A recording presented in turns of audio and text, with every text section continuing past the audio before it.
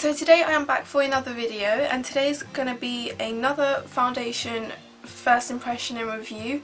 As you guys all know, I love doing these types of videos because I just feel like they're so helpful to other people to just find their foundation for like their skin tone and their skin type. So today's video is going to be on the bareMinerals BARESKIN Pure Brightening Serum Foundation. This is what it looks like in the box. I did get this online, so I'm not too sure about the shade. I did think it was a bit too dark when I swatched it on my hand, but we'll just see when we put it on the face. So it feels quite liquidy, and this is what the bottle looks like. It's like really like tiny, like so is my hand. So I do think that the price of this foundation is around £27 to £30, but I did get it for £20 on Feel Unique because it was on offer. I think it is still on offer at the moment, so go check now. I'll leave a link in the info box if I can. So I got the shade Bare Honey, and it's quite good because online they have this picture where for each skin tone they have the shade that they recommend, and they have ladies with the actual skin tone on the picture, so that was quite helpful. I was kind of hesitating between two shades, but I did get Bare Honey, so we'll just see how it looks. And it does say to shake well before using it, so I'm going to shake well. By the way, you guys have been asking for a hair tutorial on like these braids. I will get one up soon. Don't worry, it's really easy to be honest, and some of you were saying that because your hair's so thin you can't do it, but my hair strands are quite thin and it's hard to like manipulate sometimes, so I'll show you how to do it, don't worry. So I am going to moisturise my skin using my Garnier Moisture Match Cream. I'm also going to apply some Smashbox Primer Water on one face. Oh, this is what it looks like.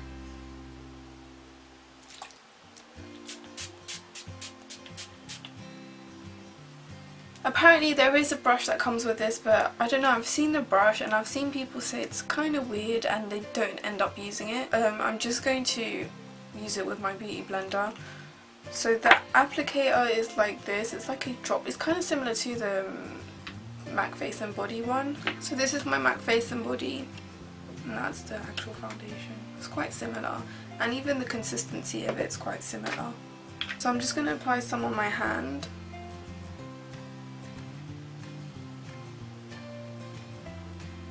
So that's the shade.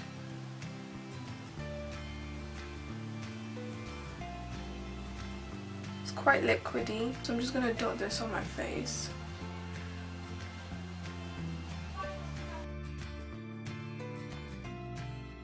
Kind of has a funny smell as well. It smells like Play-Doh. Oh gosh, sorry about the whole screaming. Oh, this foundation really smells like Play-Doh, I'm not even joking. I don't mind it, but it's kind of an unusual smell to have in a foundation.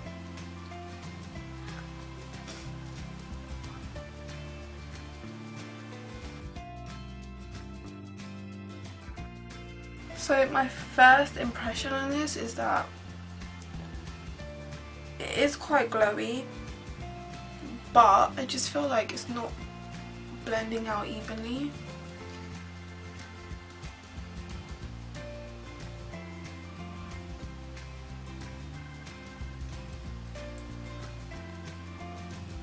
The coverage I would say is medium. You could definitely build up to a 4, I think. So I've just zoomed in a bit for you guys, but on camera it looks nice. I don't know, let me just see up close.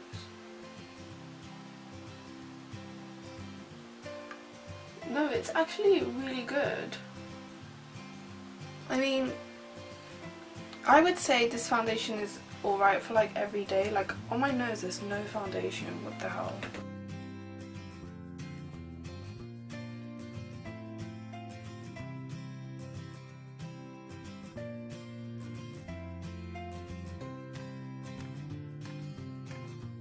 So I've just finished applying the foundation and I kind of like it. I don't know why I'm like not super happy about it. I don't know why, but it does look alright on the skin. I mean, it's quite glowy. It's obviously a serum foundation.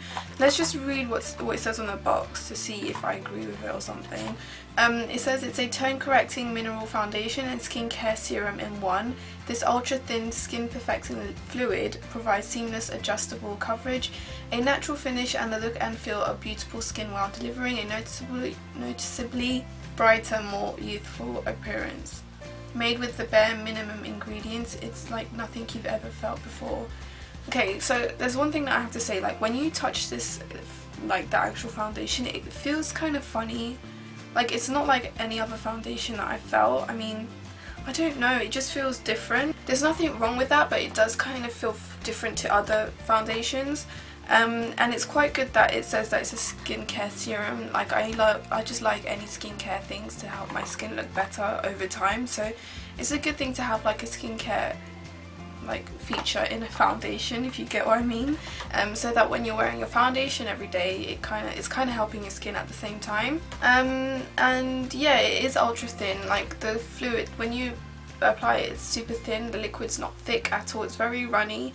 But I would say the coverage is medium and definitely up to 4 if you do build it up. And yeah, I don't know, at first it was blending kind of funny, but then it was fine. I mean, I do kind of see like some patchy areas. So yeah, so far it's alright, like it's fine, I like it.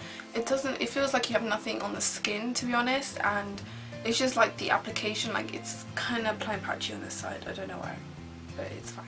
I'm just going to quickly go do the rest of my makeup and I'll be right back. So far I am quite liking it. I mean, the rest of my makeup did apply nicely on the foundation, and it's not giving me any smile lines yet, which is always a plus for me.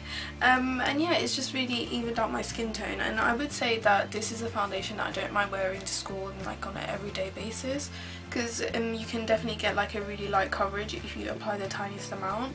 But I did apply like apply 2 layers, I would say, but I do like it. I mean, there's nothing wrong, and I didn't apply any highlight and it's super glowy. Like I don't even need any highlight, to be honest, and I'm kind of scared to apply some, but we'll just see how it goes through the day. So far I'm giving it an 8 out of 10 because I like everything apart from the way it applied first of all.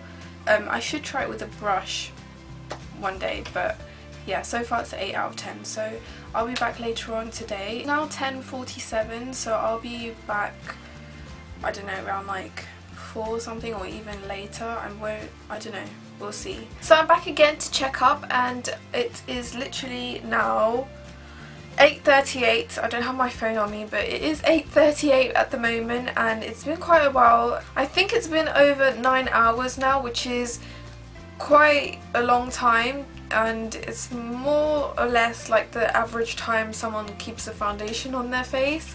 I would say around 8 hours. I haven't touched up on anything because, as you all know already, because I think I've mentioned it before, I never carry makeup on me. I never do touch-ups or put powder or whatever. I just don't do that. I just put makeup on my face and then it has to last all day long. I don't really like touching up and reapplying makeup on top of makeup. I don't know why, it's just how I am.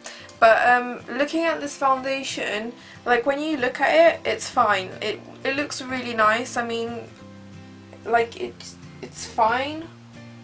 It hasn't really given me any fine lines because the foundation is quite thin and light. I just feel like in some places it has faded away and it's quite patchy. To be honest, I did wear this for like 9 hours and I went to school. I was in the rain, but it wasn't pouring or anything. It was just basically drizzling, and obviously that goes on my face. I don't mind it, but probably that's why it's gone a bit patchy. I don't know how I feel about this foundation. I mean, I do like it, but it's not perfect like the NARS Sheer Glow or the Estee Lauder Double Wear. I mean, I need to show you what it's done around my nose. So I'm really up close and personal now, but you guys need to see what this foundation has done to my nose. I mean, it's gone really dry.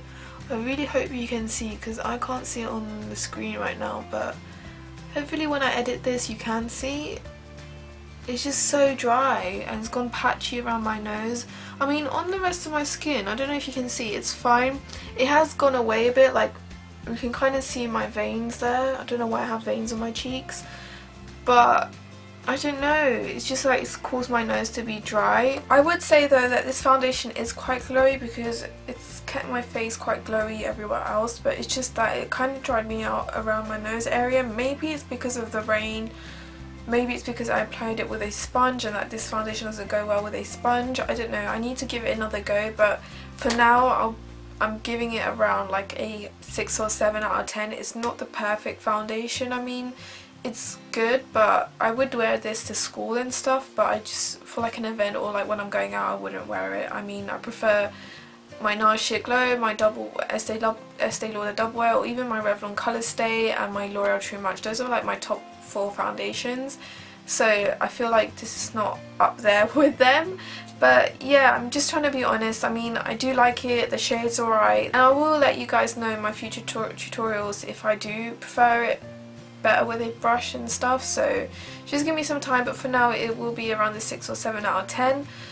The price is alright, I did get it on offer, but I do not think that £27 is worth this foundation. You can get a much better foundations for £3 more added to the actual value of this foundation, like the Double Wear or the NARS Sheer Glow. Like those are around £30. You can get a really good foundation for around the same price, so I don't think it's worth the money, to be honest, but I'm just being honest here, guys. That's why I do these reviews. But yeah, I think that's all I have to say. But overall, it did last quite well for 9 hours. I mean, I will say that this is an alright foundation of like the everyday, like if you're going to school and stuff. But yeah. So I really do hope you guys found this video helpful.